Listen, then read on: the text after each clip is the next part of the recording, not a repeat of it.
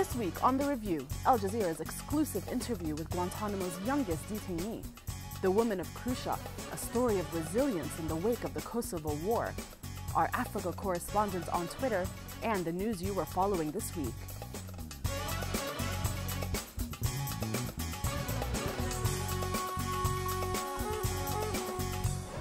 Hello and welcome to The Review, the show that goes behind the scenes here at Al Jazeera, but also lets you do the talking.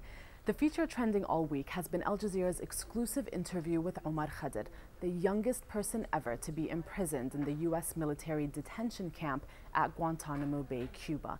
He was 15 years old at the time. Now 28, Khadir was released on bail in May after 13 years of confinement. He was deemed a terrorist and convicted of murder, a charge he's appealing. Al Jazeera's Witness series gained unprecedented access to Khadir during his first days of freedom and presents his first full-length interview in the documentary Guantanamo's Child. We asked you to write in questions for the film's director, and we'll be talking to him later on. But first, a look back at the news that had you clicking and sharing.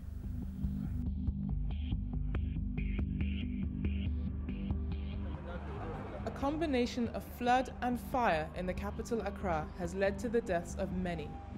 An explosion and fire at a petrol station late on Wednesday night killed scores of people.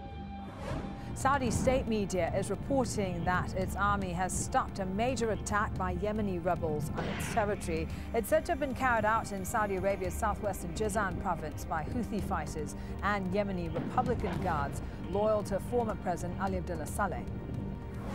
15 rescue operations have been carried out in the Mediterranean Sea in the last 24 hours. Around 3,400 migrants have been saved after making the dangerous journey to enter Europe. Thousands of AK Party supporters gathered outside the party headquarters to celebrate yet another election victory. But this time, despite the jubilation of the crowd, there was a sense of disappointment. Sunday's elections appear to have delivered a major upset. For the first time since coming to power 13 years ago, the AK Party failed to get enough votes to rule on their own.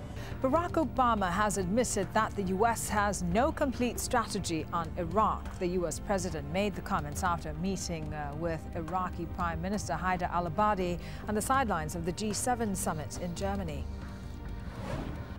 The news that Libya's elected parliament has rejected a United Nations draft proposal to form a unity government is a blow to hopes of peace. At Seoul Medical Center, the common cold is being taken more seriously than ever. Anyone with even mild symptoms, a cough, a fever, is brought here for initial screening, kept well away from patients in the main building. 8 patients with MERS currently being treated in this hospital. They've been all brought here from other hospitals already with the disease, so the risk of infection elsewhere within this facility is very minimal. Al Jazeera's Africa correspondent Heru Mutasa had been reporting on the unrest in Burundi for weeks. She just finished up her current deployment there and tweeted out this photo before leaving with her crew. Many followers responded, and here's what some of them had to say. Hope for BDI tweeted, "Thank you for being our eyes and voice while our government was shooting at us. The world would have otherwise believed that Burundi is in peace." Alogo Mugisha said, "Thank you for your not easy coverage, especially when you were mistaken by police for being a local journalist." Munga wrote, "Loved your Burundi coverage. Courageous, I have to say. We'll miss you." Heru sent in a reply of her own to all of you via Review's video portal. Hi guys, on behalf of the Al Jazeera team, myself, Shadley, Dorian, JP, Bellamine, Cyrus, and Patrick, thank you very much for all your messages on social media, especially your tweets. You have no idea how sometimes when you're telling us about something happening down the road and we'd rush there, it really helped us a lot. And just sometimes after a long, hard day, dodging tear gas and bullets from the police, you get someone just saying, "Thank you guys for the story you did. It helped us understand more about Burundi." That really helps. And to be honest, sometimes it just made us get up in the morning and go back out there and try and tell the story.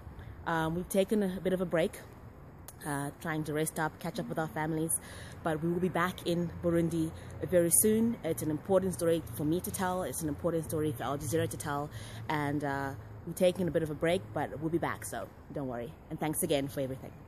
Everyone's had their eyes on Al Jazeera's exclusive interview with Guantanamo's youngest detainee, Canadian Omar Khader.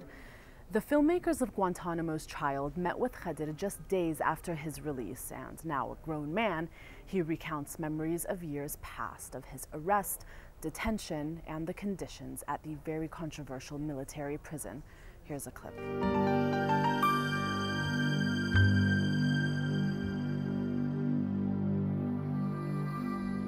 Today may be the day that Omar Khader walks out of an Alberta jail. Khader, game on. We have breaking news from Edmonton where a judge has ordered Omar Khader released on bail. This is it, here he comes. Here we go.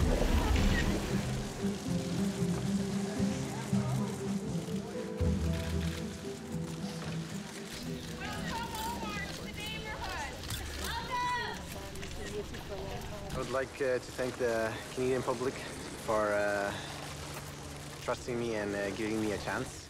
We spoke with the film's director, Patrick Reed, over Skype, and we asked him some of the questions that you guys sent in.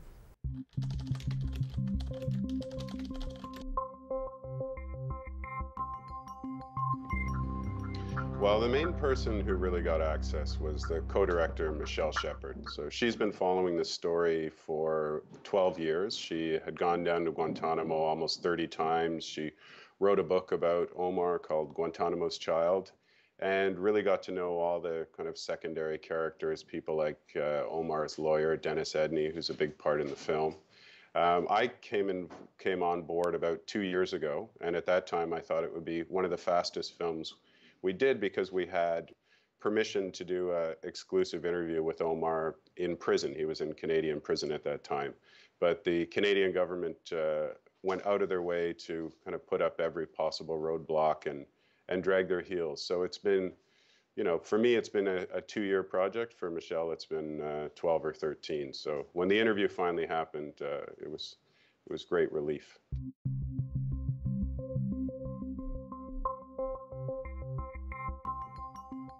Based all on lies. Well, it's a very good question, particularly for a documentary filmmaker. See, I would say there's a revelation in the film where Omar Khader comes out and he says, during the firefight, you know, I threw a grenade and I don't really remember anything else. And I know, you know, for some people in the audience, they would say, well, that's very self-serving. And, you know, well, what do you expect him to say? But, you know, we have a number of other characters in the film who are very opposed to Omar. People like a special forces guy who was there during the day of the firefight, saw one of his best friends killed. And he also is equally uncertain what happened that day. And there is an element of the fog of war and how memory is faulty. And so, you know, the entire process of the film was just trying to interview a number of people who have firsthand knowledge and firsthand contact with Omar. You know, whether you see him as an absolutely heroic figure or, you know, somebody that deserves to be in prison for the rest of his life, why not just see him and hear from him? And then, you know, then if you still want to judge, at least you're doing it from a position of some kind of knowledge. One program provoking a lot of viewer commentary this week was Al Jazeera World's The Women of Krusha. The film tells the story of how the women of a Kosovar village rebuilt their lives after its male population was decimated during the war in 1999. Take a look.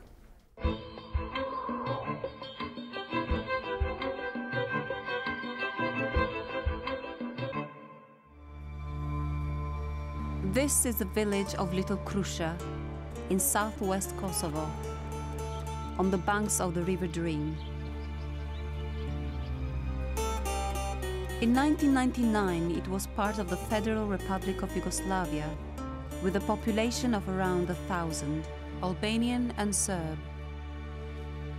According to witnesses like Mart Prekpalaj, what happened here in March 1999 not only decimated the male population, but was one of the most violent incidents of the 16-month Kosovo War.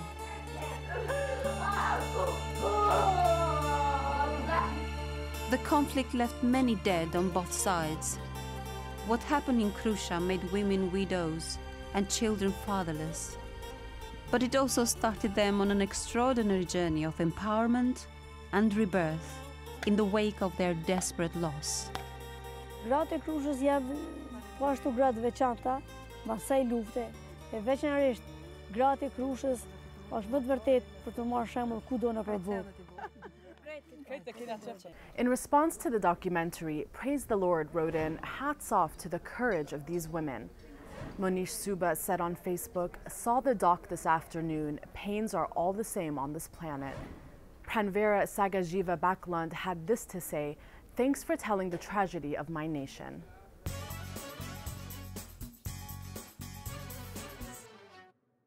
If you'd like to give feedback on the stories we've reviewed today or on anything else that Al Jazeera is reporting, please write in via Twitter or Facebook, or leave us a text or video comment on our webpage. Keep on sharing your thoughts, and maybe next week you could be on the review.